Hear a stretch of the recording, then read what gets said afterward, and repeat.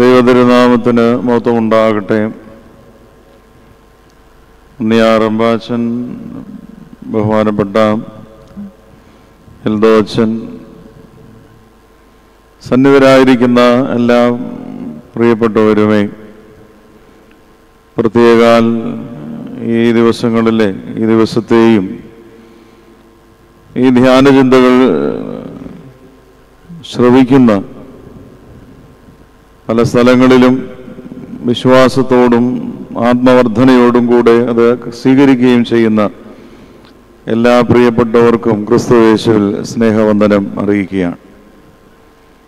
ബഹുമാനപ്പെട്ട അച്ഛൻ ആമുഖമായി ഓർപ്പിച്ച ദിവ്യമായ സന്ദേശം ഇപ്രകാരമാണ്. ഇന്നത്തെ ദിവസത്തിൻ്റെ പ്രാധാന്യമാണ്. ഈ ദിവസത്തിൻ്റെ പ്രാധാന്യം നമുക്ക് സുപരിചിതമാണല്ലോ. 12 ശ്ലീഹന്മാരെ ഓർത്തുകൊണ്ട് അവർ ഈ ലോകത്തിൽ ചെയ്ത ദൈവരാജ്യ പ്രവർത്തികൾ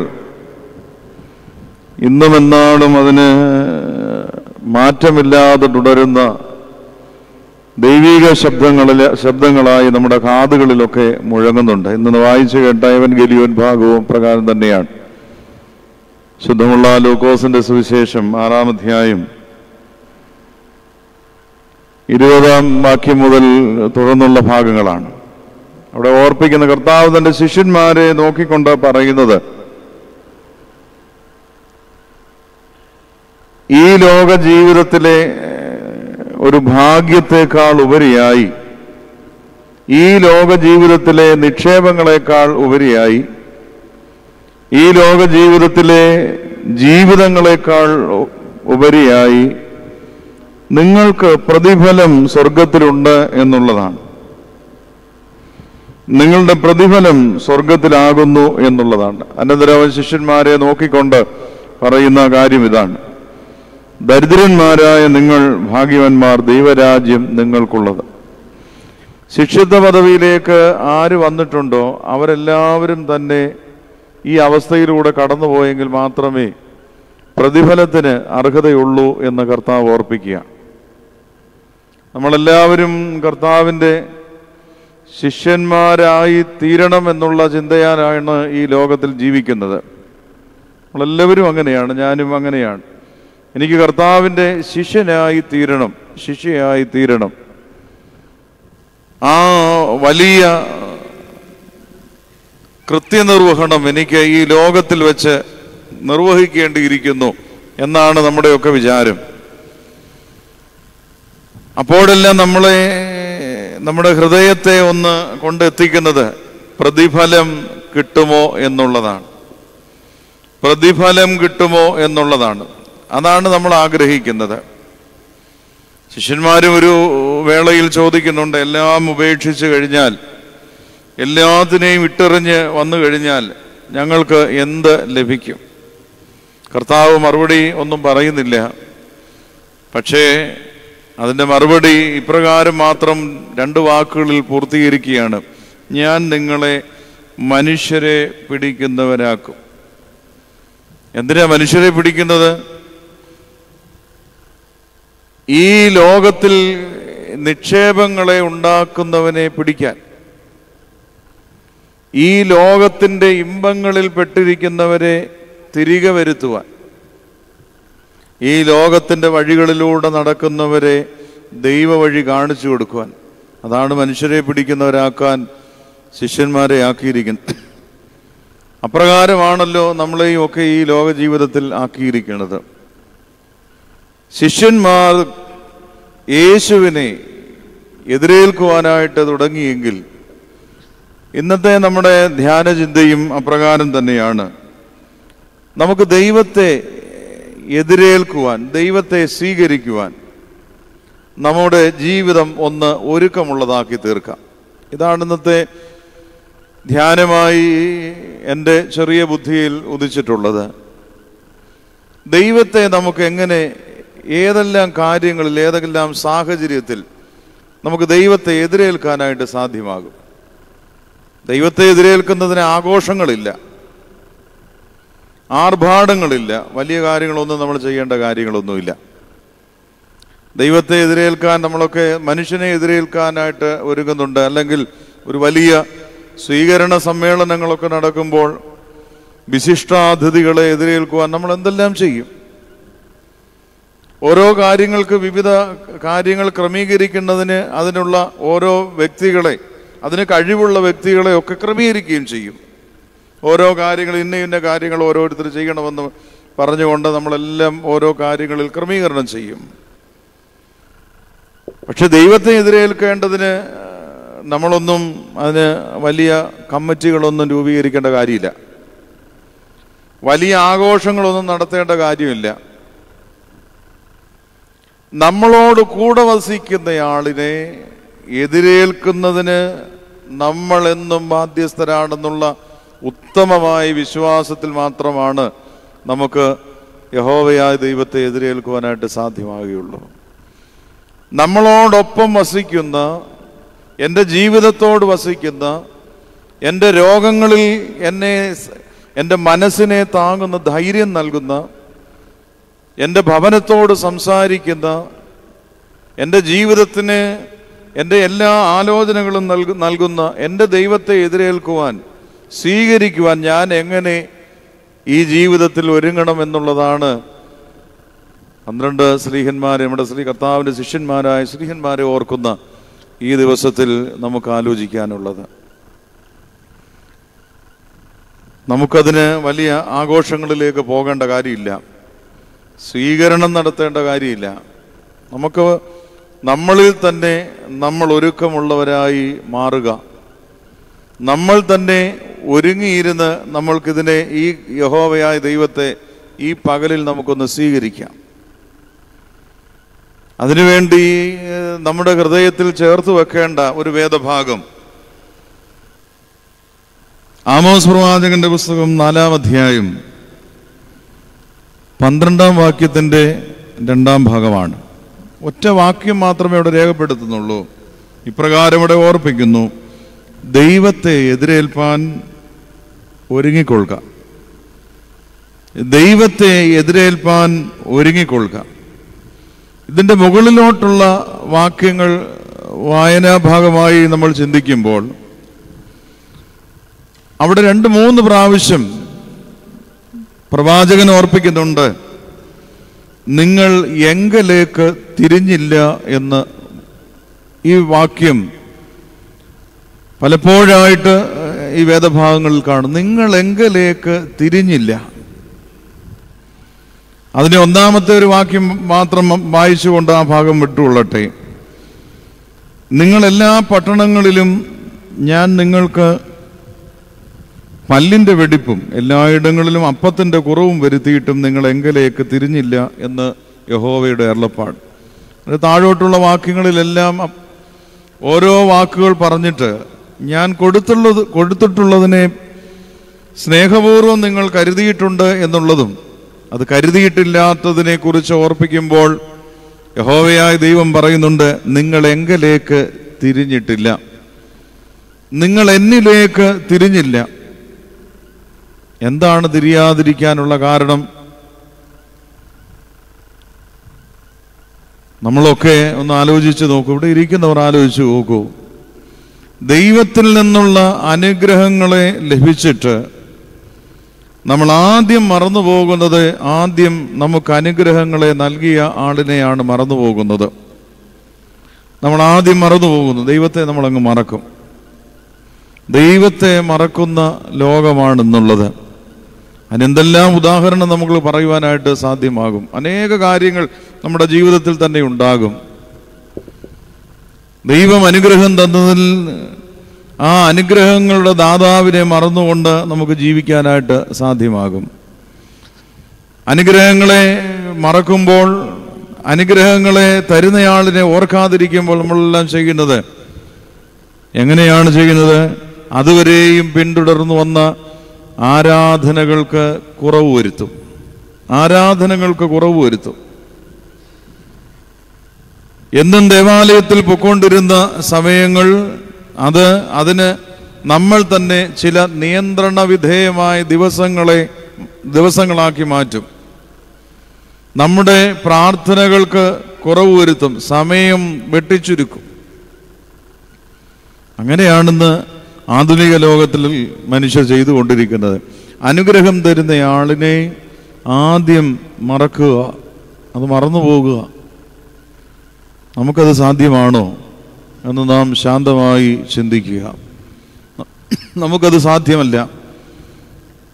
കണ്ണുനീർ കണ്ട ദൈവത്തെ സന്തോഷം വരുമ്പോൾ നമ്മൾ മറന്നു പോകുന്നു. എൻ്റെ കണ്ണുനീരിനെ കണ്ട ദൈവത്തെ, എൻ്റെ രോഗങ്ങൾക്ക് സൗഖ്യം നൽകിയ ദൈവത്തെ, എനിക്കൊരു നല്ല ഭാവിയെ തന്ന എൻ്റെ ദൈവത്തെ, എൻ്റെ ജീവിതത്തിന് ഉയർച്ച തന്ന എൻ്റെ ദൈവത്തെ ഞാൻ ആദ്യമേ മറന്നു പോകുന്നു. കാരണം എല്ലാം എനിക്ക് വന്നുകൂടിയിരിക്കുന്നു, സൗഭാഗ്യമായി വന്നുകൂടിയിരിക്കുന്നു. അതാണ് കർത്താവ് തൻ്റെ ശിഷ്യന്മാരോട് പറയുന്നതും തന്നെയാണ്. ഞാൻ നിങ്ങളെ മനുഷ്യരെ പിടിക്കുന്നവരാക്കും, ഇതിൽ നിന്ന് മാറിപ്പോയിട്ടുള്ളവരെ പിടിക്കുന്നവരാക്കും. അതാണല്ലോ അവരുടെ ചുമതല.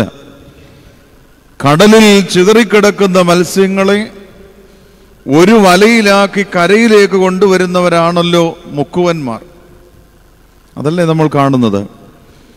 എത്ര ആഴങ്ങളിലേക്ക് പോയാലും തൻ്റെ കയ്യിലിരിക്കുന്ന വല ഉപയോഗിച്ച്, തങ്ങളുടെ കയ്യിലിരിക്കുന്ന വല ഉപയോഗിച്ച് ആഴങ്ങളിൽ ചിതറിക്കിടക്കുന്ന മത്സ്യങ്ങളെ തൻ്റെ വലയിലാക്കി കരയിലേക്ക് കൊണ്ടുവരുന്നതാണ് മുക്കുവന്മാർ കടലിൽ ചെയ്തുകൊണ്ടിരിക്കുന്നത്. ഇന്നും അത് തന്നെയല്ലേ ചെയ്തുകൊണ്ടിരിക്കുന്നത്. അവരെ ബഹുമാനിക്കുകയും അവർക്ക് വേണ്ടി നമ്മൾ പ്രാർത്ഥിക്കുകയൊക്കെ ചെയ്യുന്നവരാണല്ലോ സമൂഹത്തിലുള്ളവർ. അതേ പ്രവൃത്തി തന്നെയല്ലേ ശിഷ്യന്മാരും ചെയ്തുകൊണ്ടിരുന്നത്. പക്ഷേ നാഥനെ കൂടാതെയുള്ള ചില ജീവിതങ്ങൾ നമ്മുടെ ജീവിതത്തിൽ വരുന്നുണ്ട്. എൻ്റെ രക്ഷകനെ കൂടാതെയുള്ള ജീവിതങ്ങൾ ഉണ്ടാകുമ്പോൾ എനിക്ക് എങ്ങനെയാണ് ദൈവത്തെ എതിരേൽക്കുവാനായിട്ട് സാധ്യമാകുന്നത്? അപ്പോൾ ദൈവത്തെ എതിരേൽപ്പാൻ ഒരുങ്ങുക. വേദപുസ്തകത്തിൽ 2-3 വേദഭാഗങ്ങളിലെ ഉദാഹരണം നൽകിക്കൊണ്ട് ഈ വേദചിന്തയിൽ നിന്ന് ഞാൻ വിരമിച്ചു കൊള്ളാം. എങ്ങനെയാണ് ദൈവത്തെ എതിരേൽക്കുവാനായിട്ട് എനിക്ക് ഒരുങ്ങേണ്ടത്? സുപരിചിതമായ വേദഭാഗം, നമ്മളെപ്പോഴും നമ്മുടെ കാതുകൾ മുഴങ്ങിക്കേട്ടിട്ടുള്ള ശബ്ദം, ആ നാമം നമ്മളുടെ അധരങ്ങളിലുണ്ട്. ഉൽപ്പത്തി പുസ്തകം 22 പ്രതിപാദിക്കുന്ന നല്ലൊരു പിതാവിൻ്റെ കാര്യം. അത് അബ്രഹാമാണല്ലോ. ബലി കഴിക്കാൻ കൊണ്ടുപോകുന്ന തൻ്റെ മകനെയാണല്ലോ എല്ലാം ചെയ്യുന്നു. ഈ മലയിൽ ദൈവത്തെ എതിരേൽക്കാൻ ദൈവ സാന്നിധ്യം ഉണ്ട് എന്നറിയുന്ന അബ്രഹാം മൗനമായി ദൈവ സാന്നിധ്യത്തെ പ്രതീക്ഷിച്ചുകൊണ്ട് യാത്രയാകുകയാണ്. യാത്രയിലുള്ള തൻ്റെ ചോദ്യങ്ങൾക്ക്, മകൻ്റെ ചോദ്യങ്ങൾക്ക് മറുപടി ചുരുക്കവാക്കുകളിൽ ഓർപ്പിക്കുകയാണ്. അത് ദൈവം കരുതിക്കൊള്ളും മകനെ. എല്ലാ തേങ്ങലുകളും വിങ്ങലുകളും ഒക്കെ മനസ്സിൽ അടക്കി പിടിച്ചുകൊണ്ട് ഈ യാത്ര തുടരുകയാണ്. അബ്രഹാമിന് തൻ്റെ ഭാവിയെയാണ് ഇവിടെ ദൈവത്തിന് വേണ്ടി സമർപ്പിക്കാൻ കൊണ്ടുപോകുന്നത്. ഇനി തലമുറയില്ലല്ലോ, എത്രയോ നാളുകൾ കൊണ്ട് ലഭിച്ചിട്ടുള്ള നല്ല തലമുറ. ഇനി അവിടെ അദ്ദേഹത്തിന് ഒന്നുമില്ല എന്ന് വിചാരത്താൽ കടന്നുപോകും. ദൈവത്തെ എതിരേൽക്കാൻ കടന്നു പോകുകയാണ്. ദൈവത്തെ എതിരേൽപ്പാൻ കടന്നു പോകുന്നവർ തൻ്റെ വഴികളിൽ ദൈവത്തെ വിളിച്ചുകൊണ്ട് മൗനമായി യാത്ര തുടരും. ചോദ്യങ്ങൾക്ക് ഒറ്റവാക്കിൽ ഉത്തരം നൽകും. തൻ്റെ കൈകളിലുള്ളത് മുഴുവനും ദൈവം പറഞ്ഞിട്ടുള്ളതിനാണല്ലോ, അത് ദൈവത്തിന് വേണ്ടിയുള്ളതാണല്ലോ എന്നുള്ള ചിന്ത. ഏറ്റവും നല്ലതിനെ, ദൈവസ്നേഹത്തെ പ്രതി ഈ ദൈവം കാണിപ്പാനിരിക്കുന്ന ഈ സ്ഥലത്തേക്ക് കൊണ്ടുപോവുകയാണ്. ഏറ്റവും നല്ലതിനെയാണല്ലോ കൊടുക്കുന്നത്, ഊനമുള്ളതിനെ അല്ല, കേടുവന്നതിനെ അല്ല, ഒന്നും സംഭവിക്കാത്തതിനെയല്ല. എല്ലാ ന്യൂനതകളും പരിഹരിച്ചു കൊടുത്തിട്ടുള്ള നല്ല തലമുറ. പ്രാർത്ഥനയിലൂടെ ലഭിച്ചിട്ടുള്ള ഈ തലമുറയ്ക്ക് ന്യൂനതയില്ല.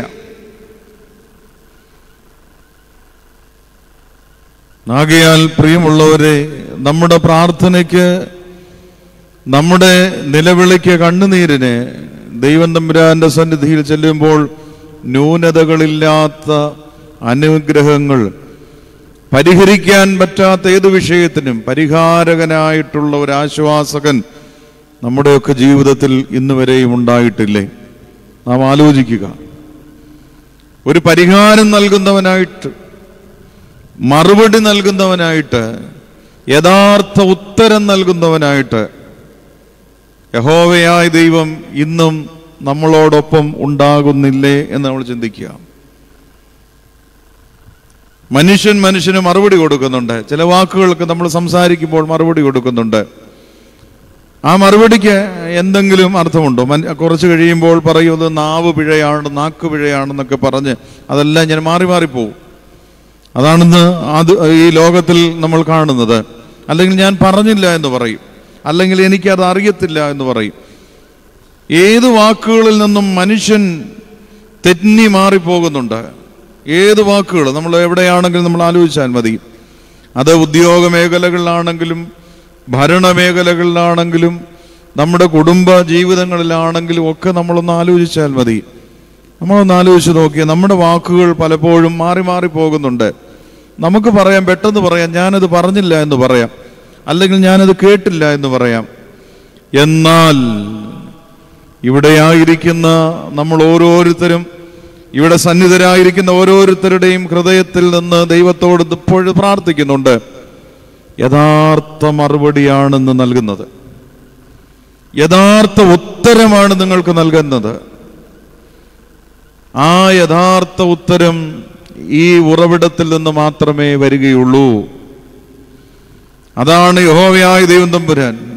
അതുകൊണ്ട് അവനെ എതിരേൽക്കുവാൻ നമുക്ക് ഒരുങ്ങുമ്പോൾ നമ്മൾ ആലോചിക്കുക, എനിക്ക് എൻ്റെ ജീവിതത്തിന് യഥാർത്ഥമായ ഒരു മറുപടി നൽകുന്ന ഒരു പിതാവ്, എൻ്റെ ജീവിതത്തോട് സംസാരിക്കുന്ന ഒരു നല്ല വഴികാട്ടിയായ എൻ്റെ ദൈവം, ആ വഴികാട്ടിയായ ദൈവത്തിൻ്റെ അടുക്കലല്ലേ നമ്മൾ സംസാരിക്കുന്നത്. ആ മറുപടിക്ക് ന്യൂനതയില്ല, കേട്ടില്ല എന്ന് പറയുകയില്ല, വാക്കുകൾ മാറ്റുകയില്ല. വാക്കുമാറാത്തവനായ ക്രിസ്തു, ആ ദൈവത്തെ ഇന്ന് നമുക്കൊന്ന് വിളിക്കാം. അങ്ങനെയെങ്കിൽ അബ്രഹാമും ഈ ശുശ്രൂഷയ്ക്ക് വേണ്ടി താൻ വിളിക്കുന്ന ദൈവം എനിക്ക് സമീപസ്ഥനാകുന്നു എന്നുള്ള ഉത്തമമായ ഉറച്ച വിശ്വാസത്തോടെ ഈ മലയിലേക്ക് കയറിപ്പോവുകയാണ്. ബാക്കി ഭാഗങ്ങളൊക്കെ നമുക്കും അറിയാം, കേൾക്കുന്നവർക്ക് എല്ലാവർക്കും അറിയാം. എല്ലാം ചെയ്തു. ദൈവത്തെ എതിരേൽക്കുവാൻ അബ്രഹാം ദൈവത്തോട് സംസാരിക്കുമ്പോൾ കാണുന്ന വേദഭാഗം 22-ാം അധ്യായം 12-ാമത്തെ വാക്യത്തിൻ്റെ 2-ാം ഭാഗം. യഹോവയായ ദൈവം പറയുകയാണ്, നീ ദൈവത്തെ ഭയപ്പെടുന്നു, നീ ദൈവത്തെ ഭയപ്പെടുന്നു. മനുഷ്യനെ ഭയപ്പെടുത്തുകയാണ്. മനുഷ്യനെ ഭയപ്പെടുത്തുന്ന ലോകമാണെന്നുള്ളത്. എന്താണ് നമ്മൾ മറ്റുള്ളവരെ ഭയപ്പെടുത്തുവാൻ നമ്മുടെ കൈകളിലുള്ളത്? എല്ലാം ഉണ്ട്, എല്ലാ കാര്യങ്ങളും. ഇന്നിപ്പം ആരും സംസാരിക്കാതെയാണ്, നാവ് ചലിപ്പിക്കാതെ കൈ ചലിപ്പിച്ചുകൊണ്ടാണ് മനുഷ്യനെ ഭയപ്പെടുത്തുന്നത്. പറഞ്ഞതിൻ്റെ അർത്ഥം നമുക്ക് വ്യക്തമായി ഇല്ല എങ്കിൽ പറയാം. നമ്മുടെ കയ്യിലിരിക്കുന്ന ചെറിയ ഉപകരണം കൊണ്ട് നമ്മൾ മനുഷ്യനെ ഭയപ്പെടുത്തുകയാണ്. നാം ആലോചിക്കണം, നാവ് കൊണ്ടൊന്നും ആരെയും ഭയപ്പെടുത്തുന്നില്ല. വിരലുകൊണ്ട് സ്വന്തം കയ്യിലിരിക്കുന്ന ഒരു ചെറിയ ഉപകരണം മുഖാന്തരം മനുഷ്യനെ ഭയപ്പെടുത്തിക്കൊണ്ടിരിക്കുകയാണ്. ഈ ഭയപ്പാടുകളാണ് ഇന്ന് ലോകത്തിൽ നിലനിൽക്കുന്നത്. എവിടെയാണെന്നുള്ള കാര്യങ്ങൾ അന്വേഷിച്ചു പോവുകയാണ്. നമുക്ക് തന്നെ ഭയമാണ് നമ്മുടെ ജീവിതത്തിൽ. എന്താണ് ഭയം? എന്തിനെയാണ് ഭയം? ആരെയാണ് ഭയക്കുന്നത്? നമുക്കറിയാൻ പാടില്ല. നമ്മൾ ആരെയാണ് ഭയക്കുന്നതെന്ന്. എന്തിനെയാണ് ഭയക്കുന്നത് നമുക്കറിയാൻ പാടില്ല. എന്ത് കാര്യത്തിനാണ് ഞാൻ ഭയപ്പെട്ടിരിക്കുന്നത് എനിക്കറിയാൻ പാടില്ല. എല്ലാവർക്കും ആധുനിക ലോകത്തിൽ നമ്മൾ പറയുന്ന വാക്കുകൾ ടെൻഷൻ ആണ്. ജീവിതത്തിൽ ഇതൊന്നൊഴിഞ്ഞു മാറാൻ ഒരു മാറ്റമുണ്ടാകാൻ വേണ്ടിയാണ്. അവിടെയാണ് യഹോവയായ ദൈവം അബ്രഹാമിനോട് പറയുന്നത്, നീ ദൈവത്തെ ഭയപ്പെടുന്നു. അവൻ ദൈവത്തെ ഭയപ്പെട്ടത് എന്തുകൊണ്ട്? തൻ്റെ ഭാവിയെ കൊടുക്കുവാനായിട്ടുള്ള വാക്കനുസരിച്ചതിനാലാണ്. നമുക്ക് ദൈവത്തെ ഒന്ന് ഭയപ്പെടാം. മറ്റുള്ളതിനെ നമുക്ക് ഭയപ്പെടുത്തുവാൻ നമുക്കൊന്നുമില്ല. നമ്മൾ എന്തിനെയാണ് പേടിക്കേണ്ടത്? എന്തിനെയാണ് ജീവിക്കേണ്ടത്? എന്തിനെയാണ് ഭയപ്പെട്ടുകൊണ്ട് ജീവിക്കേണ്ടത്? ഒന്നിനുമില്ല. അനേക മനുഷ്യർ കൂടുന്നു എങ്കിലും നമുക്ക് ദൈവത്തിൽ വിശ്വാസമുണ്ടെങ്കിൽ നമുക്ക് ഭയമില്ല. ദൈവവിശ്വാസം നമ്മുടെ ജീവിതത്തിലുണ്ടെങ്കിൽ നമ്മുടെ ജീവിതത്തിന് ഒരിക്കലും ഭയമുണ്ടാകില്ല. നമുക്ക് ആരെയും പേടിക്കേണ്ട കാര്യമില്ല. ദൈവത്തെ ഭയം മാത്രം മതി. കാരണം ദൈവത്തെ ഭയപ്പെടുന്നത് എന്തിനു വേണ്ടിയാണ്? അതെൻ്റെ സൃഷ്ടാവാണെന്നുള്ള ബോധ്യം. എൻ്റെ സൃഷ്ടാവാണ്, എൻ്റെ മുകളിലുള്ള ഒരാളാണ്, എന്നെ നടത്തുന്നവനാണ്. ഭയപ്പെടേണ്ട കാര്യമില്ലേ? എന്നെ ജീവിപ്പിക്കുന്നവനാണ്, എനിക്ക് ജീവശ്വാസം തന്നവനാണ്, എനിക്ക് വഴികളെ പറഞ്ഞു തരുന്നയാളാണ്. ഞാൻ നശിച്ചു പോകാതിരിക്കേണ്ടതിന് എന്നെ താങ്ങുന്ന ഒരു കരം എന്നോട് കൂടെയുള്ള ഒരു വലിയ സൽഗുരുവാണ് എൻ്റെ ദൈവം. അങ്ങനെയെങ്കിൽ ആ ദൈവത്തെ നമുക്ക് ഭയപ്പെടണം. ഭയപ്പെട്ടേ മതിയാകുകയുള്ളൂ. ഉപകരണങ്ങളെ ഭയപ്പെടേണ്ട. നമുക്ക് ദൈവത്തെ ഭയപ്പെടാം. ദൈവത്തെ എതിരേൽക്കുവാനായിട്ട് കയറി ചെല്ലുന്നവന് ദൈവം അവിടെ ചില ഒരുക്കങ്ങൾ ഉണ്ടാകും. നമ്മളല്ലേ വിശിഷ്ടാതിഥികളെ സ്വീകരിക്കാൻ ഒരുക്കി പരവതാനികളൊക്കെ വിരിച്ച വലിയ കാര്യങ്ങളൊക്കെ ചെയ്തുകൊണ്ടിരിക്കുന്നത്. എങ്കിൽ ഞാനും നിങ്ങളും ദൈവത്തെ ഭയപ്പെടുന്നുവെങ്കിൽ എൻ്റെ ദൈവം എന്നെ എതിരേൽക്കാനുള്ള കാര്യങ്ങൾ ഒരുക്കി വെച്ചിട്ടുണ്ട്. അതുകൊണ്ടാണ് അബ്രഹാമിനോട്, വേണ്ട, നീ ബാലന്റെ മേൽ കൈവെക്കണം, നിനക്ക് വേണ്ടി ഒരെണ്ണം, ഒരു കാര്യം ഇവിടെ ബലിവസ്തു ഇതാ ഇവിടെ ഒരുക്കി വെച്ചിരിപ്പുണ്ട്. എന്നെ എതിരേൽക്കാൻ വന്നതല്ലേ, പക്ഷേ നിന്റെ ജീവിതത്തിന് നിന്നെ എതിരേൽക്കുവാൻ ഒരുക്കപ്പെട്ടത് ഇവിടെ ഇരിപ്പുണ്ട്. നിന്നെ എതിരേൽക്കുവാനായിട്ടുള്ളത് ഇവിടെ ഇരിപ്പുണ്ട്. അതുകൊണ്ട് ആയതിനാൽ പ്രിയമുള്ളവരെ, വിശ്വാസപൂർവം ദൈവത്തെ ഭയപ്പെട്ട് ദൈവത്തെ നമുക്ക് സന്തോഷപൂർവ്വം എതിരേൽക്കാം. അവൻ നമ്മളെ എതിരേൽക്കുവാനായിട്ടിടയാകും. രാത്രിയിൽ നമ്മൾ പാടാറുണ്ട്, രാത്രിയിൽ ഞാൻ ദൈവത്തിൻ്റെ കൈകളിൽ ഉറങ്ങുന്നു എന്നുള്ളത്. രാത്രിയിൽ ഞാൻ ദൈവത്തിൻ്റെ കൈകളിൽ ഉറങ്ങുന്നു. നമ്മൾ പാട്ട് പാടും, പക്ഷേ എന്നും പാടുകയില്ല. നമ്മൾക്ക് ചില സന്ദർഭങ്ങളുണ്ട്. ആ സന്ദർഭങ്ങളിൽ മാത്രം ആ പാട്ട് പാടും. രാത്രിയിൽ ഞാൻ ദൈവത്തിൻ്റെ കരങ്ങളിൽ ഉറങ്ങുന്നു. ദൈവകരങ്ങളിൽ ഉറങ്ങുന്നവർക്ക് മാത്രമേ ദൈവകരത്തിൽ ഉണരാനും സാധ്യമാകുകയുള്ളൂ. അല്ലാതെ ഉറങ്ങാൻ എഴുന്നേൽക്കാൻ സാധ്യമാകുമോ? ഇല്ല. ആ പാട്ടിൻ്റെ അർത്ഥവും കൂടെ നമ്മൾ മനസ്സിലാക്കണം. ദൈവകരങ്ങളിൽ ഉറങ്ങുന്നവർക്ക് മാത്രമേ ദൈവകരങ്ങളിൽ നിന്ന് ഉണരുവാനായിട്ടും സാധ്യമാകുകയുള്ളൂ. ദുഷ്ടമാർഗത്തിൽ ഉറങ്ങുന്നവന് അവൻ അവിടുന്ന് മാത്രമേ എഴുന്നേൽക്കാൻ സാധ്യമാകുകയുള്ളൂ. ദുർമാർഗത്തിൽ കിടക്കുന്ന ഒരാൾക്ക് അവിടെ നിന്ന് എഴുന്നേൽക്കാൻ സാധ്യമാകുകയുള്ളൂ. ദൈവത്തെ ഭയപ്പെട്ട തൻ്റെ ജീവിതം തൻ്റെ സമർപ്പണത്തിലൂടെ, ജീവിത സമർപ്പണത്തിലൂടെ കൊടുക്കുന്നവർക്ക് എഴുന്നേൽക്കുന്നത് എവിടെയാണ്? ദൈവകരങ്ങളിൽ ഉണർന്നെഴുന്നേൽക്കുന്നവരാണ് നാം ഓരോരുത്തരും. ദൈവകരങ്ങളിൽ ഉണർന്നെഴുന്നേറ്റിട്ടുള്ളവരുടെ പ്രതിഫലം കർത്താവ് തൻ്റെ ശിഷ്യന്മാരെ ഓർപ്പിച്ചത് തന്നെയാണ്. ഈ പ്രതിഫലം സ്വർഗത്തിൽ നിങ്ങൾക്ക് വർദ്ധിക്കുകയാണ്. സ്വർഗത്തിൽ വർദ്ധിക്കുന്ന ഒരു പ്രതിഫലം എനിക്കും നിങ്ങൾക്കുമുണ്ട്. അതാണല്ലോ ഇന്ന് നമ്മളിവിടെ ശാന്തമായിരിക്കുന്നത്. സ്വർഗത്തിലെ പ്രതിഫലം വർദ്ധിക്കുന്നതിന് വേണ്ടിയായിരിക്കണം നമ്മുടെ കാഴ്ചകളും നമ്മുടെ പ്രാർത്ഥനകളും. അങ്ങനെയെങ്കിൽ ആ സ്വർഗത്തിലെ പ്രതിഫലം സ്വർഗീയ തമ്പുരാൻ നമുക്ക് വർദ്ധിപ്പിച്ചു തരുമ്പോൾ ഈ ജീവിതത്തിൽ അബ്രഹാമിനെ പോലെ നമ്മെ എതിരേൽക്കുവാൻ ഒരു ദൈവം ഉണ്ടാകും. ദൈവത്തെ ഭയപ്പെട്ടാൽ മാത്രം മതി. നമുക്ക് മറ്റാരെയും ഭയപ്പെടേണ്ട കാര്യമില്ല. മറ്റാരോടും വിദ്വേഷങ്ങളാൽ മുന്നോട്ട് പോകേണ്ട കാര്യമില്ലല്ലോ.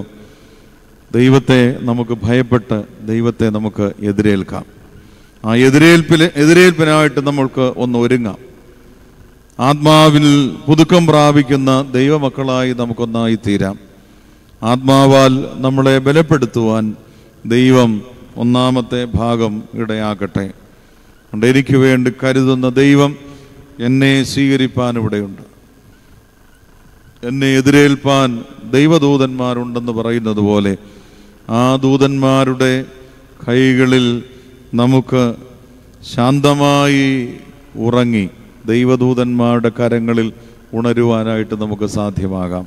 അതുകൊണ്ട് പ്രവാചകൻ നമ്മെ ഓർപ്പിക്കുന്നത്, നിങ്ങളെങ്കിലേക്ക് തിരിഞ്ഞില്ല എങ്കിലും നിന്റെ ദൈവത്തെ എതിരേൽപ്പാൻ നീ ഒരുങ്ങിക്കൊള്ളുക. ആധുനിക ലോകം ദൈവം നഷ്ടപ്പെട്ടതിനെക്കുറിച്ച് ഇന്ന് ലോകം മുഴുവനും നിലവിളിക്കുന്നു. നമുക്ക് നഷ്ടപ്പെട്ടു പോയ ചില മൂല്യങ്ങളൊക്കെ നഷ്ടപ്പെട്ടു. ജീവിതത്തിൻ്റെ മൂല്യങ്ങളെല്ലാം നഷ്ടപ്പെട്ടു. എല്ലാം നഷ്ടപ്പെടുമ്പോഴും നിന്നോട് കൂടെ വസിക്കുന്നവരാണ് ഈ നസ്രായക്കാരൻ. അതുകൊണ്ടാണല്ലോ അനേക ജനങ്ങൾ കർത്താവിനോട് കൂടെ നടക്കുന്നുണ്ട്. അനേക മനുഷ്യർ കൂടെ നടക്കുന്നുണ്ട്. ആയിരക്കണക്കിന് മനുഷ്യർ കർത്താവിനെ കൊണ്ട് നടക്കുന്നുണ്ട്. പക്ഷേ കർത്താവിൻ്റെ വസ്ത്രത്തിൽ തൊട്ടപ്പോൾ ഒരാൾക്ക് മാത്രമേ സൗഖ്യമുണ്ടായുള്ളൂ. മറ്റുള്ളവരെല്ലാം തിരക്ക് കൂട്ടിയവരാണ്, വെറുതെ ബഹളം വെച്ച് കൂടെ കൂടിയിട്ടുള്ളവരാണ്. എന്നാൽ ഒരാൾ മാത്രം വിശ്വാസത്തോട് തൊട്ടു. രക്തസ്രാവക്കാരി സ്ത്രീ കർത്താവിൻ്റെ തൊങ്ങലിൽ വിശ്വാസത്തോട് തൊട്ടു. അപ്പോഴാണ് അവൾക്ക് സൗഖ്യമുണ്ട്. മറ്റുള്ളവരെല്ലാം തൊട്ടില്ലേ? മറ്റുള്ളവരെല്ലാം വസ്ത്രങ്ങൾ ഒന്ന് തൊട്ട് കാണുമില്ലേ? കൂടെ നടന്നവർ ഈ തിരക്കിനിടയിൽ കർത്താവിനെ ഒന്ന് തൊട്ടുരുമി നടന്നിട്ടുള്ളവരല്ലേ? പക്ഷേ വിശ്വാസത്തോടെ തൊട്ട ഒരാൾ മാത്രമേ സുവിശേഷത്തിൽ രേഖപ്പെടുത്തുന്നുള്ളൂ. ഇങ്ങനെയാണ് മനുഷ്യജീവിതം ആകേണ്ടത്. ഏത് കാര്യങ്ങളിലും ദൈവത്തെ ഭയപ്പെട്ട് ദൈവവിശ്വാസത്തിൻ്റെ ആത്മീക കണികകൾ നമ്മുടെ ഹൃദയങ്ങളിൽ ഒന്ന് ഉണ്ടാകണം. അങ്ങനെ ദൈവത്തെ നമുക്ക് എതിരേൽക്കുവാനായിട്ട് ഇടയാകണം. ആ ദൈവമാണ് ഇന്ന് എന്നോട് കൂടെയുള്ളത്. ഒന്നാമത്തെ ഭാഗം പൂർത്തീകരിച്ചു കൊള്ളട്ടെ. ദൈവത്തെ ഭയപ്പെടുന്നവന് ദൈവം ചില സൗഭാഗ്യങ്ങൾ ഒരുക്കിയിട്ടുണ്ട്. ആ സൗഭാഗ്യങ്ങൾ ഒരുക്കിയിരിക്കുന്നത് ഇപ്രകാരമാണ്. യഹോവയായ ദൈവം അബ്രഹാമിനെ വിളിച്ചിട്ട്, നീ ഇറങ്ങി വെളിയിലേക്ക് ഇറങ്ങി വരിക. ഇറങ്ങി വന്നിട്ട് മുകളിലേക്ക് നോക്ക്, കടൽക്കരയിലേക്ക് നോക്ക്. ഇതെന്തെങ്കിലും എടുത്തു വെച്ച് നിനക്ക് എണ്ണാൻ സാധിക്കുമോ? സ്വർഗത്തിലെ പ്രതിഫലത്തിന് വേണ്ടി യാത്രയായ മഹൽ വ്യക്തിയോട് പറയുകയാണ്, ദേ നോക്ക്, മുകളിലേക്ക് നോക്ക്, കടൽക്കരയിലേക്ക് നോക്ക്. നീ എണ്ണിക്കോ? പറ്റുമോ? ഇല്ല. അതുപോലെയാക്കും നിന്റെ ജീവിതം. അത് തലമുറയായിക്കൊള്ളട്ടെ, മറ്റ് ഭൗതികമായ കാര്യങ്ങളായിക്കോട്ടെ, എല്ലാ കാര്യങ്ങളും ആയിക്കൊള്ളട്ടെ. ഇങ്ങനെയാക്കുന്ന ഒരു ദൈവത്തെയാണ് നമ്മൾ ഭയപ്പെടേണ്ടത്. ഇങ്ങനെ നമ്മുടെ ജീവിതത്തോട് സംസാരിക്കുന്ന ഒരു ദൈവത്തെയാണ് നമുക്ക് ഭയപ്പെടേണ്ടത്. ആ ഭയം നമ്മുടെ ജീവിതത്തിലുണ്ടെങ്കിൽ, തികഞ്ഞ സ്നേഹമുണ്ടെങ്കിൽ, ഈ ഭയം മുഴുവനും നമ്മുടെ ഉള്ളിൽ നിന്ന് പുറത്തേക്ക് പൊയ്ക്കൊള്ളും. ആ തികഞ്ഞ സ്നേഹത്തിൻ്റെ മാതൃക ഈ ലോകത്തിൽ ക്രൂശിൽ നമുക്ക് കാണിച്ചു കൊടുക്കുവാനായിട്ട് സാധ്യമാകണം. ഒന്നാമത്തെ ഭാഗം പൂർത്തീകരിച്ചുകൊള്ളട്ടെ. രണ്ടാമത്തെ ഭാഗം പുറപ്പാട് പുസ്തകം 23-ാം അധ്യായം 1 മുതൽ 3 വരെയുള്ള വേദഭാഗമാണ്. നീ ദൈവത്തെ എതിരേൽപ്പാനായിട്ട് ഒരുങ്ങിയിട്ടുണ്ടെങ്കിൽ, ദൈവത്തെ സ്വീകരിക്കാനായിട്ട് ഒരുങ്ങിയിട്ടുണ്ടെങ്കിൽ, ദൈവത്തെ ഹൃദയങ്ങളിൽ സൂക്ഷിക്കുവാനായിട്ട് ഒരുങ്ങിയിട്ടുണ്ടെങ്കിൽ, കുടുംബങ്ങളിൽ എതിരേൽക്കുവാനായിട്ട് ഒരുങ്ങിയിട്ടുണ്ടെങ്കിൽ, അടുത്ത വാക്യം നമ്മളോട് പറയുന്നു. പുറപ്പാട് പുസ്തകം 23-ാം അധ്യായം 1 മുതൽ 3 വരെയുള്ള വാക്യങ്ങൾ ഇപ്രകാരം വായിക്കുന്നു. വ്യാജ വർത്തമാനം പരത്തരുത്. കള്ളസാക്ഷിയായിരിക്കാൻ ദുഷ്ടനോടുകൂടെ ചേരരുത്. ബഹുജനത്തെ അനുസരിച്ച് ദോഷം ചെയ്യരുത്.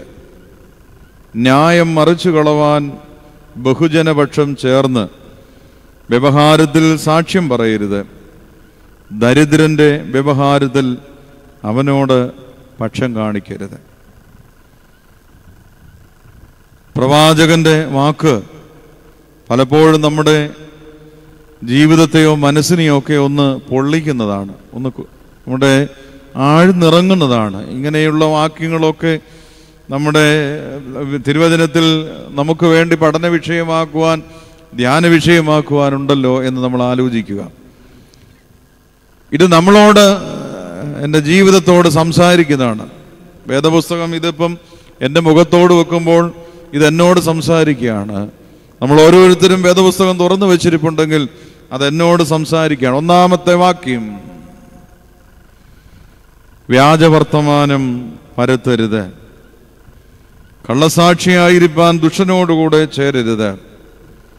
ബഹുജനത്തെ അനുസരിച്ച് ദോഷം ചെയ്യരുത്. ക്രൂശിക്കുക ക്രൂശിക്കുക എന്നുള്ള വിളി മനുഷ്യനിൽ നിന്ന് ഉണ്ടായിട്ടുണ്ട്.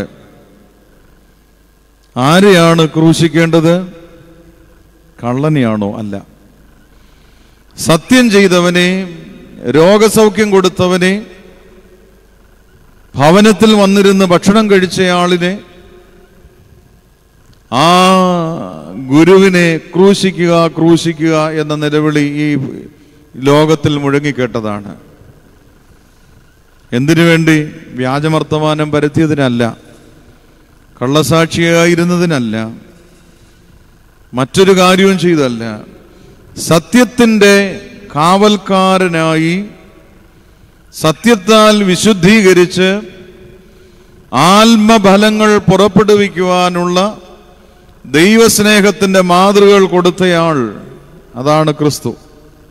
അങ്ങനെയുണ്ടെങ്കിൽ ആ ദൈവത്തെ നമുക്ക് എങ്ങനെ എതിരേൽക്കാം? നമ്മൾ ശാന്തമായിട്ട് ഇവിടെ ഇരിക്കുന്നവരും കേൾക്കുന്നവരും ഒന്ന് ആലോചിക്കുക. ഈ ഭാഗത്ത്, ഈ വേദവാക്യങ്ങളിൽ എൻ്റെ ക്രിസ്തുവിനെ ഞാൻ സ്വീകരിക്കുവാനായിട്ട്, എതിരേൽക്കുവാനായിട്ട് ഒരുങ്ങുമ്പോൾ ഈ ഭാഗം എൻ്റെ ജീവിതത്തിൽ വന്നിട്ടുണ്ടോ? അങ്ങനെയെങ്കിൽ നമുക്ക് ഈ ദിവസം, കർത്താവിൻ്റെ ശിഷ്യന്മാരെ ഓർക്കുന്ന ഈ ദിവസം, നമുക്കതൊന്ന് കഴുകിക്കളയാം, ഒന്ന് മാറ്റിവെക്കാം. അതൊന്ന് മാറ്റിവെക്കാം. ഇല്ലാത്ത കാര്യങ്ങൾ പെരുപ്പിച്ച് മറ്റുള്ളവരുടെ സ്വസ്ഥതകൾ കെടുത്തിക്കൊണ്ട്, മറ്റുള്ളവർക്ക് ദോഷം ചെയ്തുകൊണ്ട്, മൂർച്ചയുള്ള വാക്കുകൾ വാളുകളായി അവരുടെ ഹൃദയത്തിൽ തറയ്ക്കപ്പെട്ടപ്പോൾ ആ ജീവിതമൊന്നും ആരും ഓർക്കുന്നില്ലേ? അതൊന്നും ഓർക്കുന്നുണ്ടായിരുന്നില്ലേ? അപ്പോഴെല്ലാം നമ്മൾ ആലോചിക്കുക, നമുക്ക് ചില സ്ഥാനങ്ങൾ ഇവിടെ ഉണ്ടാകും. മറ്റുള്ളവരുടെ ജീവിതത്തോട് എതിരായി സംസാരിക്കുമ്പോഴും എതിരായി നിന്നപ്പോഴും എൻ്റെ ജീവിതം സുരക്ഷിതമാക്കുവാനായിട്ടാണ് ഞാൻ വ്യാജവർത്തമാനം പറഞ്ഞിട്ടുള്ളത്, കള്ളസാക്ഷിയായിരുന്നിട്ടുള്ളത്, ന്യായം മറിച്ചു കളഞ്ഞിട്ടുള്ളത്, ബഹുജനപക്ഷം ചേർന്ന് വ്യവഹാരത്തിൽ ഞാൻ നടകൊണ്ടിട്ടുള്ളത്, നിലകൊണ്ടിട്ടുള്ളത്. എന്തിനു വേണ്ടിയാണ്? ഞാൻ എൻ്റെ ഭാഗം നല്ല രീതിയിൽ ക്ലിയർ ചെയ്ത് മുന്നോട്ട് പോകുന്നതിന്, തെളിവായി മുന്നോട്ട് കൊണ്ടുപോകുന്നതിന് മാത്രമാണ് ഞാൻ ഈ കാര്യങ്ങൾ ചെയ്തത്. അപ്പോഴെല്ലാം നിരപരാധികൾ അവിടെ നിൽപ്പുണ്ട്. അപ്പുറത്ത് നിൽക്കുന്നവൻ അറിയാത്ത കാര്യമായിരിക്കാം. ഇതാണ് യഹോവയായ ദൈവം മോശയോട് പറയുന്നത്. നീ പോകുമ്പോൾ, നീ എവിടേക്കാണ് പോകുന്നത്?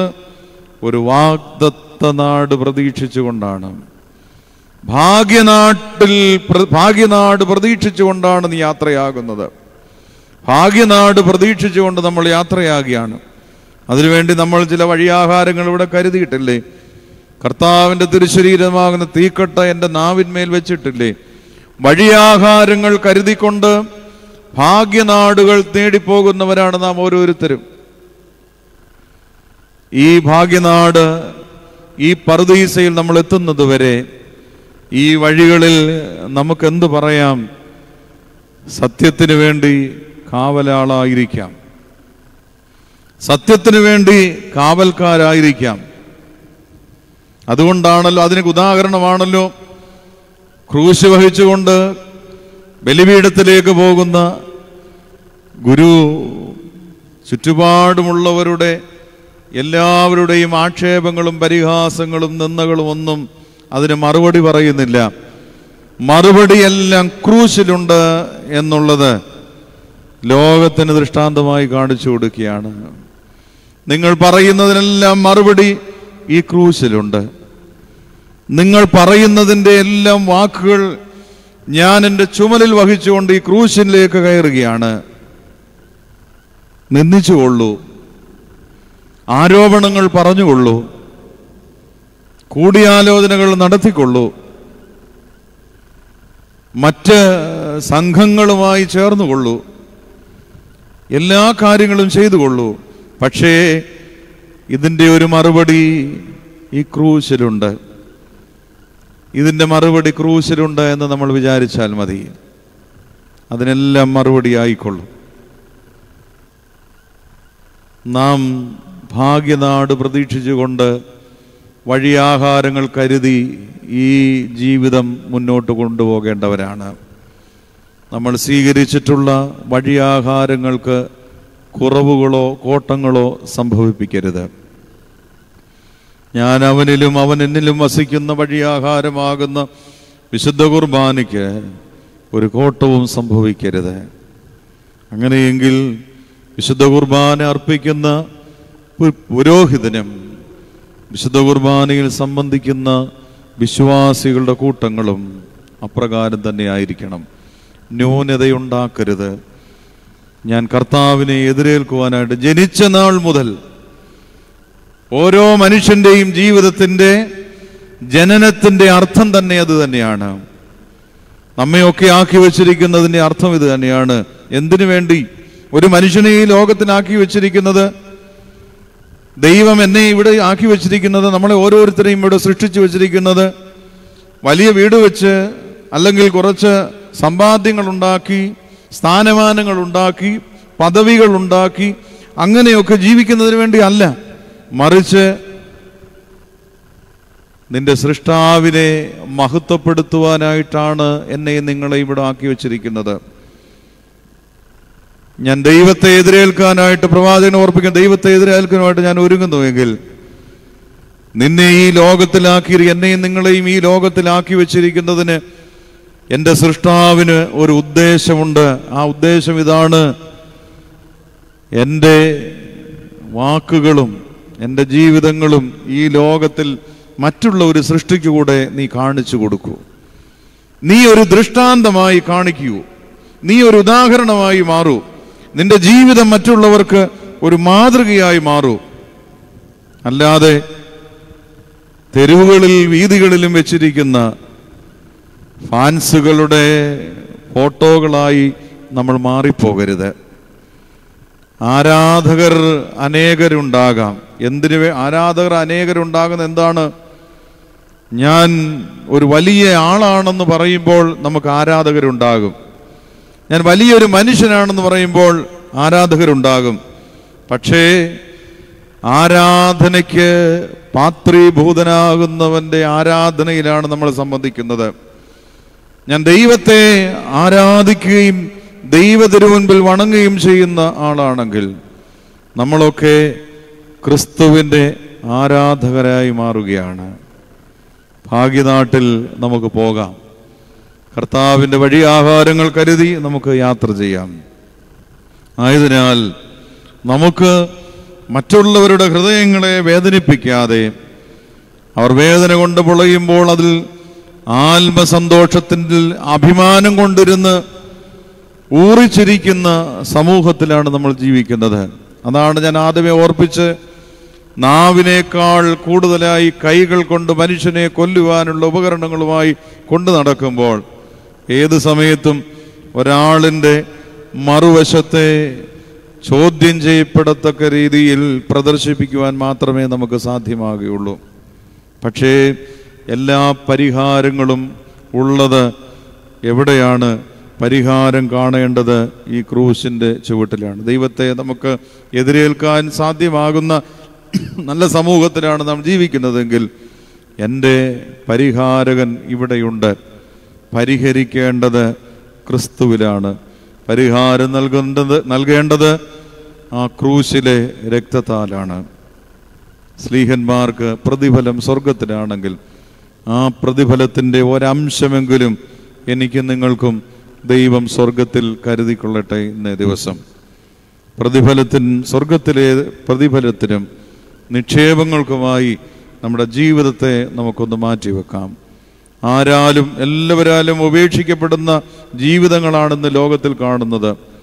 ഉപേക്ഷിക്കുകയാണ്, എല്ലാവരെയും ഇങ്ങനെ മാറ്റി മാറ്റി നിർത്തുകയാണ്, ഉപേക്ഷിക്കുകയാണ്. പണമുള്ള ആളിനോടൊപ്പം അതിൻ്റെ തൊട്ട് താഴെ ഓരോ മേഖലകളായി നമ്മൾ തന്നെ തിരിച്ചു വെച്ചാൽ മതി. അങ്ങനെയാണ് ഓരോ തട്ടുകളായി ഇങ്ങനെ മാറിക്കൊണ്ടിരിക്കുന്നത്. പക്ഷേ ക്രിസ്തു, ഞാൻ ദൈവത്തെ എതിരേൽക്കുവാൻ ഒരുങ്ങാൻ, ആ ദൈവത്തിൻ്റെ പുത്രൻ എവിടെയാണ് ചെല്ലുന്നത്? മാറ്റി നിർത്തിയ സ്ഥലങ്ങളിലേക്ക് അവൻ ആദ്യമേ ചെല്ലുന്നു. പെരുന്നാളുകൾ ദിവസങ്ങളിൽ ദേവാലയത്തിൻ്റെ പിന്നിൽ ചെല്ലുന്നു. അവിടെയുണ്ട് മുന്നിലിരിക്കുന്ന മനുഷ്യരെക്കാൾ, തിരക്ക് കൂട്ടുന്നവരെക്കാൾ ദേവാലയത്തിൻ്റെ പിന്നിൽ സൗഖ്യത്തിന് വേണ്ടി കിടക്കുന്നവരുണ്ട്. ദേവാലയത്തിൻ്റെ പിന്നിൽ സൗഖ്യം യാചിച്ചുകൊണ്ട് നിൽക്കുന്നവരുണ്ട്, പ്രാർത്ഥിക്കുന്നവരുണ്ട്. അവരുടെ അടുക്കലേക്ക് ചെല്ലുക. അതാണ് എൻ്റെ ദൗത്യമെന്ന് ക്രിസ്തു ഈ ലോകത്തിന് കാണിച്ചു തരുന്നു. ദൈവത്തെ എതിരേൽക്കുവാൻ നമ്മൾ തുനിയുമ്പോൾ ആ വാക്യം ഒന്നും കൂടെ വായിച്ച് അവസാനിപ്പിക്കാം. വ്യാജവർത്തമാനം പരത്തരുത്, കള്ളസാക്ഷിയായിരിക്കാൻ ദുഷ്ടനോടുകൂടെ ചേരരുത്, ബഹുജനത്തെ അനുസരിച്ച് ദോഷം ചെയ്യരുത്, ന്യായം മറിച്ചു കളവാൻ ബഹുജനപക്ഷം ചേർന്ന് വ്യവഹാരത്തിൽ സാക്ഷ്യം പറയരുത്, ദരിദ്രൻ്റെ വ്യവഹാരത്തിൽ അവനോട് പക്ഷം കാണിക്കരുത്. ഒരാളിനോടും പക്ഷം കാണിക്കാതെ യേശുവിൻ്റെ പക്ഷമായി നിന്നുകൊണ്ട് യേശു എൻ്റെ പക്ഷമാണെന്നുള്ള ബോധ്യത്തിൽ നമുക്ക് ദൈവത്തെ എതിരേൽക്കുവാനായിട്ട് നമുക്ക് ഒരുങ്ങാം. മൂന്നാമത്തെ ഭാഗം, ആ ദൈവത്തെ നമ്മൾ എതിരേൽക്കുമ്പോൾ നമുക്ക് നൽകുന്ന ഒരു വലിയ ഉറച്ച വാഗ്ദാനമുണ്ട്. യോശുവ പ്രവാചകന്റെ പുസ്തകം 1-ാം അധ്യായം 5-ാമത്തെ വേദഭാഗം. യോശുവ പ്രവാചകന്റെ പുസ്തകം 1-ാം അധ്യായം 5-ാമത്തെ വേദഭാഗം ഓർപ്പിക്കുന്നു, നിന്റെ ജീവകാലത്തൊരിക്കലും ഒരു മനുഷ്യനും നിന്റെ നേരെ നിൽക്കുകയില്ല.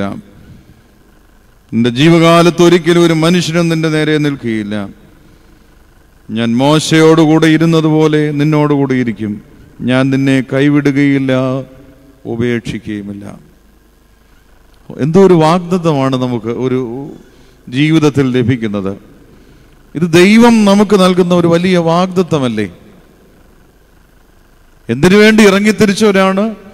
ഞാൻ ദൈവത്തെ എതിരേൽക്കുവാൻ സ്വർഗീയ ദൂതന്മാരോടൊപ്പം ഈ ജീവിതത്തിൽ ദൈവത്തെ എതിരേൽക്കുവാൻ ഞാൻ ഇറങ്ങിത്തിരിച്ചതാണ്. അപ്പോഴാണ് എൻ്റെ ദൈവം എന്നോട് പറയുന്നത്, ആ ദൈവത്തെ നീ സ്വീകരിക്കാനായിട്ട് ഇറങ്ങിത്തിരിച്ചപ്പോൾ, ആ ദൈവത്തെ നിന്റെ ജീവിതങ്ങളോട് ചേർത്ത് നിർത്തുവാൻ നീ ഇറങ്ങിത്തിരിക്കുമ്പോൾ, ആ ദൈവം പറയുന്നു, നിന്റെ ജീവകാലത്തൊരിക്കലും ഒരു മനുഷ്യനും നിന്റെ നേരെ നിൽക്കുകയില്ല, ഒരു കാലത്തും നിന്റെ നേരെ നിൽക്കുകയില്ല. 91-ാം സങ്കീർത്തനം ഓർപ്പിക്കുന്നു, പകൽ സൂര്യനെങ്കിലും രാത്രി ചന്ദ്രനെങ്കിലും ഒന്നും നിന്നെ ഉപദ്രവിക്കുകയില്ല. നിന്റെ വശത്ത് 1000 പേരും വലതുഭാഗത്ത് 10,000 പേര് വീഴും, ഇവയൊന്നും നിന്നോട് അടുത്തു വരികയില്ല. എങ്കിലും നിന്റെ കണ്ണുകൊണ്ട് തന്നെ നീ നോക്കും എന്നുള്ളതാണ് സങ്കീർത്തനക്കാരൻ ഓർപ്പിക്കുന്നത്. പ്രതിഫലത്തിന് വേണ്ടി പ്രതിഫലങ്ങളാൽ ജീവിക്കുന്നവർക്ക് ഇതാ യഹോവയായ ദൈവം സങ്കീർത്തനക്കാരനോട് ഓർപ്പിക്കുന്നു, ആയതുകൊണ്ട് നീ എന്താണ് ചെയ്യുന്നത്? അത്യുന്നതന്റെ മറവിൽ വസിക്കുകയും സർവശക്തന്റെ നിഴലിൻ കീഴിൽ പാർക്കുകയും ചെയ്യണം. അങ്ങനെയുള്ളവർക്കുണ്ടാകുന്ന പ്രതിഫലം ഇതാണ്, നിന്റെ ജീവകാലത്ത് ഒരിക്കലും ഒരു മനുഷ്യരും നിന്റെ നേരെ നിൽക്കുകയില്ല. നിന്റെ നേരെ നിൽക്കാനായിട്ട് ആരും ഉണ്ടാകുകയില്ല. നമ്മെ എതിർക്കുവാനുള്ളവർ നമ്മുടെ നേരെ നിൽക്കും. എതിരാളി ശക്തനാണെങ്കിൽ എതിർക്കാൻ വരുന്ന ആള് നേരെ നിൽക്കുകയില്ല. എതിരാളി ശക്തനെന്ന് ഞാൻ ഉദ്ദേശിച്ചത് കായിക ബലം കൊണ്ടല്ല. കായിക ബലം കൊണ്ട് ആരെയും നമുക്ക് എതിർക്കുവാനോ അല്ലെങ്കിൽ മറ്റു രീതിയിൽ പ്രവർത്തിക്കുവാനോ ഒക്കെ മനുഷ്യനോട് കഴിവും സാഹചര്യങ്ങളും ഉണ്ട്. കായിക ബലത്തെക്കാൾ ഉപരിയായി ആത്മബലമാണ് ഇവിടെ ഉണ്ടാകുന്നത്. യോശുവയ്ക്ക് ലഭിച്ചത് അത് തന്നെയാണ്, ആത്മബലമാണ് ലഭിച്ചത്. ഇത്രയും ജനങ്ങളുടെ മുമ്പിൽ കായിക ശക്തി ഉണ്ടെന്ന് നിൽക്കാൻ പറ്റുകയില്ല. ആരെ എതിരിടാനാണ്? ആരെ നശിപ്പിക്കാനായിട്ടാണ്? ദൈവത്തെ വിളിക്കുന്നവർക്ക് ഒരു കാലത്തും ഒരു സമയത്തും മറ്റൊരാളുടെ നാശത്തെക്കുറിച്ച് ചിന്തിക്കുവാനായിട്ട് അറിയുകയില്ല, സാധിക്കുകയുമില്ല. ഞാൻ അടിവരയിട്ട് ഓർപ്പിക്കട്ടെ, ദൈവത്തെ വിളിക്കുന്നവർക്ക്, ദൈവത്തെക്കുറിച്ച് ധ്യാനിക്കുന്നവർക്ക്, ദൈവസംസർഗത്തിൽ വസിക്കുന്നവർക്ക് മറ്റുള്ളവരുടെ നാശത്തെക്കുറിച്ച് ചിന്തിക്കുവാനോ മറ്റുള്ളവരെ നശിപ്പിക്കുവാനോ അറിയുകയില്ല. അവരെപ്പോഴും ആ മനുഷ്യനെയും ആ മനുഷ്യന്റെ മുഖത്തെയും ദൈവാരൂപിയായി കാണുവാൻ മാത്രമേ സാധ്യമാകുകയുള്ളൂ. അതുകൊണ്ടാണ് യോശുവ പ്രവാചകൻ അവരുടെ എല്ലാ കാര്യങ്ങളെയും കുറിച്ച് പറയുന്നുണ്ടല്ലോ. മോശ ഇത്രയും നാളും കൂടെ നടന്നിട്ടുണ്ടല്ലോ. അതാണ് യഹോവയായ ദൈവം തമ്പുരാൻ പറയുന്നത്, മോശയോടുകൂടി ഇരുന്നത് പോലെ തന്നെ നിന്നോടുകൂടെ ഇരിക്കും. മോശ ജനത്തിന് അനുകൂലമായി നിന്നു മാത്രമേ ഉള്ളൂ. ജനമാണ് മോശയോട് പിറുപിറുക്കുകയും ദൈവത്തോട് പിറുപിറുക്കുകയും ചെയ്തത്. ജനത്തിൻ്റെ സ്വഭാവം അത് തന്നെയല്ലേ. എന്നാൽ അതിലൊരു നായകൻ, അതിലൊരു ഇടയൻ, ഒരു ഉണങ്ങിയ വടി കൊണ്ട് നടക്കുന്ന ഒരു മനുഷ്യൻ മോശ, സംസാരിക്കാൻ ശേഷിയില്ലാത്തവൻ. ആ ശേഷിയില്ലാത്ത മോശ ദൈവത്തോട് ഈ ജനത്തിൻ്റെ കാര്യം മൊത്തം പറയുകയാണ്. ഇവർക്ക് വിശക്കുന്നുണ്ടല്ലോ, ഭക്ഷണം കൊടുക്കണം. ദാഹിക്കുന്നുണ്ടല്ലോ, വെള്ളം കൊടുക്കണം.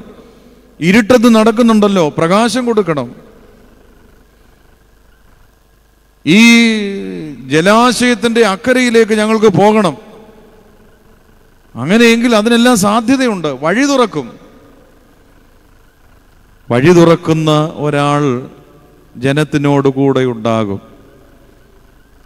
ആ ജനത്തിനോട് കൂടെ ഉണ്ടായി വഴി തുറക്കുന്നയാൾ ഒരിക്കലും ജനത്തിനെതിരായി നിൽക്കുകയില്ല. അതാണ് മോശയിൽ കണ്ട വലിയ സാക്ഷ്യം.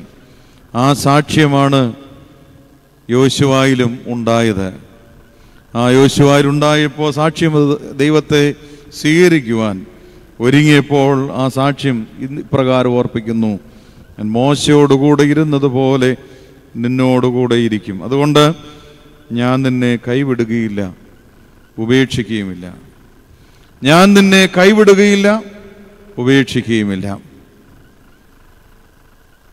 ആരും ഉപേക്ഷിച്ചാലും ഉപേക്ഷിക്കാത്ത ഒരാൾ എൻ്റെ ജീവിതത്തിലുണ്ട്. എല്ലാവരും കൈവിട്ടു എന്ന് നമ്മൾ വിചാരിക്കുമ്പോഴും എൻ്റെ കൈക്ക് ചെറിയൊരു ശക്തി നൽകുന്ന ദൈവം എന്നോട് കൂടെയുണ്ട്. അനേക പ്രായമായുള്ളവരൊക്കെ നമ്മളോട് പറയാറുണ്ടല്ലോ, ശേഷിയില്ല, ശക്തിയില്ല, എന്നിരുന്നാലും ഒരു ബലമുണ്ട്, ഞാൻ എഴുന്നേൽക്കുന്നു. കൈവിടാത്തവൻ നമ്മളോട് കൂടെയുണ്ട്. ഒരിക്കലും കൈവിടുകയില്ല, ഉപേക്ഷിക്കുകയുമില്ല. എല്ലാവരും കൈവിട്ടു കൊള്ളട്ടെ, അങ്ങനെയാണ്. ലോകത്തിലെല്ലാവരും കൈവിട്ടു പോകും. പക്ഷേ സൃഷ്ടാവെന്നെ കൈവിടുകയില്ല. അങ്ങനെ കൈവിടാനാണെങ്കിൽ നമ്മളെ സൃഷ്ടിക്കുകയുമില്ല. എന്നെ സൃഷ്ടിച്ചവൻ എന്നെ കൈവിടുകയില്ല. നമ്മൾ ദൈവത്തെ സ്വീകരിക്കാൻ, എതിരേൽക്കുവാൻ സർവസന്നദ്ധരായി നമ്മളൊന്ന് ഒരുങ്ങി നിന്നാൽ മതി. എന്നെ സൃഷ്ടിച്ചവൻ എന്നെ കൈവിടുകയില്ല. എന്നെ നിർമ്മിച്ചവൻ എന്നെ ഉപേക്ഷിക്കുകയുമില്ല. എന്നെ സ്നേഹിച്ചവൻ എന്നെ കോപത്തോട് നോക്കുകയില്ല. എനിക്ക് രോഗം തന്നവൻ എനിക്ക് സൗഖ്യം നൽകും. ഞാൻ തളർന്നു പോയാൽ എന്നെ ബലപ്പെടുത്തും. ഇതല്ലേ നമുക്ക് ദൈവത്തിൽ നിന്ന് പ്രതീക്ഷിക്കാവുന്ന പ്രതിഫലങ്ങൾ. മറ്റെന്ത് പ്രതിഫലമാണ് നമുക്കിത്? ആരോഗ്യത്തോടുകൂടി ജീവിക്കുക എന്നുള്ളത് മാത്രമാണ് നമ്മുടെ ഭാഗ്യമെന്നുള്ളത്. രോഗമില്ലാതെ ജീവിക്കുക എന്നുള്ളതാണ് നമ്മുടെ ഏറ്റവും വലിയ ഭാഗ്യം. ഇതല്ലാതെ വേറെ എന്ത് ഭാഗ്യമുണ്ട് ഈ ലോകത്തിൽ? അതുകൊണ്ട് നമുക്ക് വരാവുന്നത് മാത്രമേ നമുക്ക് നൽകിയുള്ളൂ. നമുക്ക് താങ്ങാൻ പറ്റുന്ന ഭാരം മാത്രമേ എൻ്റെ ചുമലിലോ നമ്മുടെ ഓരോരുത്തരെയും ചുമലിലോ ദൈവം വെച്ചിട്ടുള്ളൂ. അത് താങ്ങാൻ പറ്റണം നമുക്ക്. എൻ്റെ ഭാരം അനേകമാണെന്നൊക്കെ നമ്മൾ പറയുന്നുണ്ട്. ഒന്നുമില്ല, ദൈവം നമുക്ക് നൽകി എനിക്ക് താങ്ങാൻ പറ്റുന്ന ഭാരമേ എൻ്റെ ചുമലിൽ വെച്ചിട്ടുള്ളൂ. എനിക്ക് സഹിക്കാൻ പറ്റുന്ന പരീക്ഷ മാത്രമേ എൻ്റെ ജീവിതത്തിൽ ദൈവം നൽകിയിട്ടുള്ളൂ.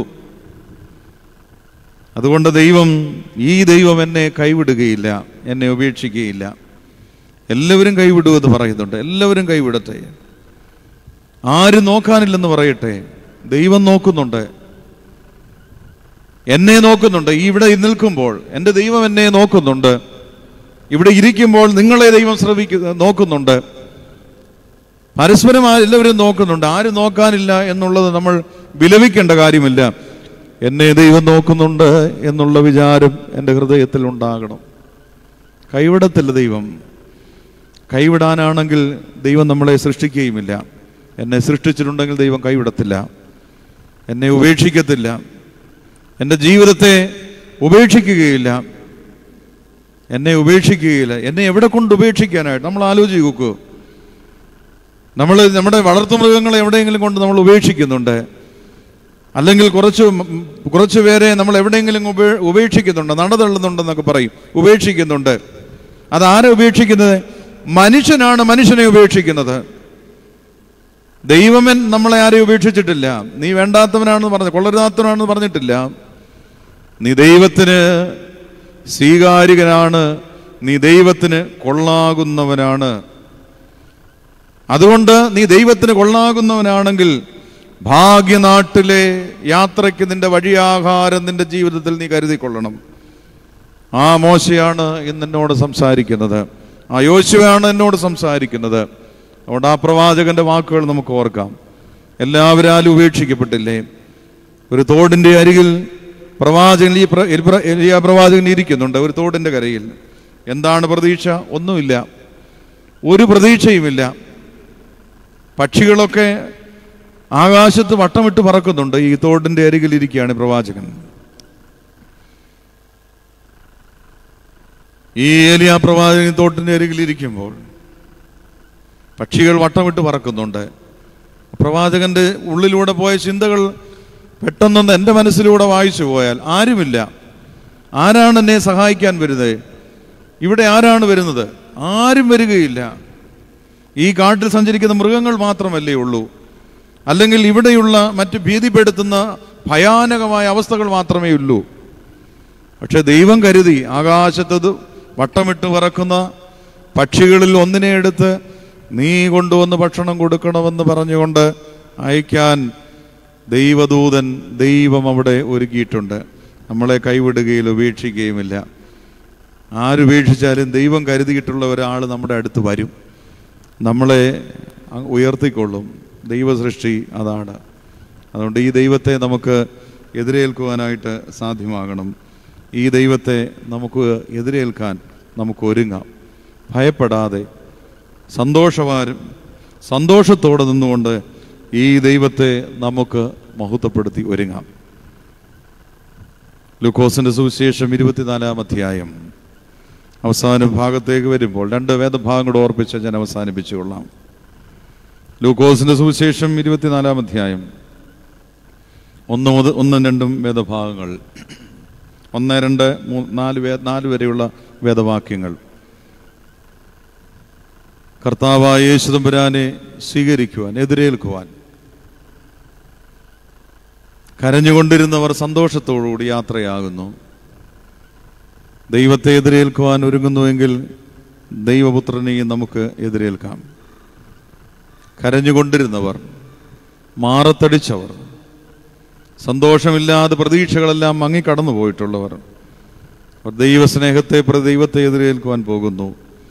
ശുദ്ധമുള്ള ലൂക്കോസിന്റെ സുവിശേഷം 24-ാം അധ്യായം 1-4 വേദവാക്യം.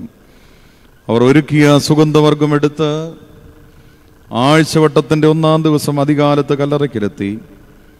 കല്ലറയിൽ നിന്ന് കല്ലുരുട്ടിക്കളഞ്ഞതായി കണ്ടു. അകത്ത് കടന്നാറെ കർത്താവായ യേശുവിൻ്റെ ശരീരം കണ്ടില്ല. കർത്താവിൻ്റെ ശിഷ്യന്മാരെ ഓർക്കുന്ന ദിവസത്തിൽ ഈ സുഗന്ധവർഗം നമുക്കൊന്ന് എടുക്കാം. കർത്താവിനെ, യഹോവയായ ദൈവത്തെ എതിരേൽക്കുവാൻ, പുത്രനായ ദൈവത്തെ എതിരേൽക്കുവാൻ, ആ ഒരു വാക്ക് ഓർപ്പിക്കാനായിട്ടാണ് നമുക്ക് ഒരുക്കി വെച്ച സുഗന്ധവർഗം നമുക്ക് എടുക്കാം. എന്തൊക്കെയാണ് നമ്മൾ ഒരുക്കി വെച്ചിട്ടുള്ള സുഗന്ധവർഗങ്ങൾ? എന്തെങ്കിലും നമ്മുടെ കൈവശമുണ്ടോ? ഏതെങ്കിലും ചെറിയൊരു കാര്യമെങ്കിലും നമ്മുടെ കയ്യിൽ കരുതിയിട്ടുണ്ടോ? എന്താണ് എൻ്റെ ജീവിതത്തിൽ ഞാൻ ഒരുക്കിയ സുഗന്ധവർഗം നിന്നെ എതിരേൽക്കുവാൻ? പറയാമോ? ദൈവത്തോട് നമുക്ക് പറയാം. ഇവിടെ ഇരിക്കുന്നവർ ശാന്തമായി ദൈവത്തോടൊന്ന് പറയേ, ദൈവമേ, ഈ പരിശുദ്ധമായ ദേവാലയത്തിൻ്റെ ഈ ധന്യമായ നിമിഷങ്ങളിൽ ഇവിടെ ഇരിക്കുമ്പോൾ എന്നെ സൃഷ്ടിച്ച് ഈ വയസ്സുവരെ ജീവിച്ച എൻ്റെ ക്രിസ്തുവിനെ എതിരേൽക്കുവാൻ എൻ്റെ ജീവിതത്തിൽ ഞാൻ ഒരുക്കിയ സുഗന്ധവർഗം എന്താണ്? ഞാൻ ഒരുക്കിയ സുഗന്ധവർഗം എന്താണ്? ആത്മാവിൻ്റെ ഫലങ്ങളാണോ ഞാൻ ഒരുക്കിയത്? ആത്മാവിൻ്റെ ഫലങ്ങളാകുന്ന സുഗന്ധവർഗങ്ങളാണോ ഞാൻ ഒരുക്കിയത്?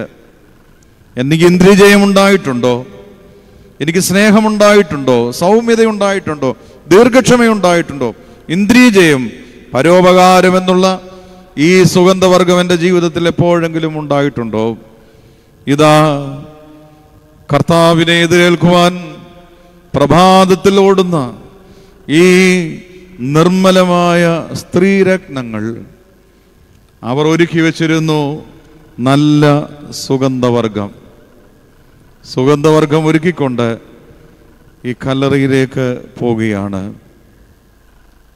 നമുക്കും ഒരുക്കാം.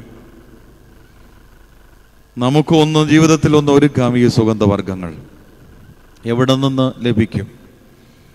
ഞാൻ കല്ലറയിലേക്ക്, കർത്താവിൻ്റെ കല്ലറയിലേക്ക് കാണുവാൻ പോകുമ്പോൾ, സുഗന്ധവർഗങ്ങളുമായി പോകുമ്പോൾ എനിക്ക് ചില സുഹൃതങ്ങളാകുന്ന സുഗന്ധവർഗം എൻ്റെ ജീവിതത്തിൽ ഉണ്ടാക്കാം. സുഹൃതങ്ങളാകുന്ന സുഗന്ധവർഗങ്ങൾ കൊണ്ട് ഞാൻ പോകാം. എന്തെടുക്കാൻ? ഞാൻ ഒരു പിടി പുഷ്പങ്ങൾ എടുത്താൽ മതിയോ? അല്ലെങ്കിൽ എന്തെങ്കിലും സുഗന്ധദ്രവ്യങ്ങൾ എടുത്താൽ മതിയോ? ഇതെടുത്താലും ഈ സുഗന്ധദ്രവ്യം എടുത്താൽ അത് കൊണ്ട് നിക്ഷേപിച്ചു കഴിഞ്ഞാൽ പിന്നീട് ഞാൻ സുഗന്ധദ്രവ്യങ്ങളുടെ അതിൻ്റെ വാസന എന്നിലുണ്ടാകില്ല. മുടിയിൽ പൂ ചൂടിക്കഴിയുമ്പോൾ, അതെടുത്ത് മാറ്റിക്കഴിയുമ്പോൾ അതിൻ്റെ സുഗന്ധം പിന്നെ നമ്മുടെ ശരീരങ്ങളിൽ ഉണ്ടാകാറില്ല. അതപ്പോഴേ മാറിപ്പോകും. അത് നിസ്സാരമാണ്, ക്ഷണികമാണ്. നമ്മൾ നമ്മുടെ ശരീരത്തിന് ഉപയോഗിക്കുന്ന ഏത് സുഗന്ധവർഗങ്ങളും അത് നിമിഷ നേരം കൊണ്ട് നമ്മുടെ ജീവിതത്തിൽ നിന്ന് മാറിപ്പോകും. എന്നാൽ ഞാൻ ഒരുക്കിയിട്ടുള്ള ചില സുഗന്ധവർഗങ്ങളുണ്ട്, സുഗന്ധക്കൂട്ടുകളുണ്ട്. സുഹൃതങ്ങളാകുന്ന സുഗന്ധക്കൂട്ടുകളുമായി എനിക്ക് നിന്റെ സന്നിധിയിൽ വരുവാൻ എന്ന് സാധ്യമാകും? എൻ്റെ ജീവിതത്തിൻ്റെ എല്ലാ പരീക്ഷണങ്ങളും, എൻ്റെ ഹൃദയത്തിൻ്റെ എല്ലാ മാനസികമായ ദുഷ്ടചിന്തകളും ദുഷ്ടലാക്കുകളും വെറുപ്പും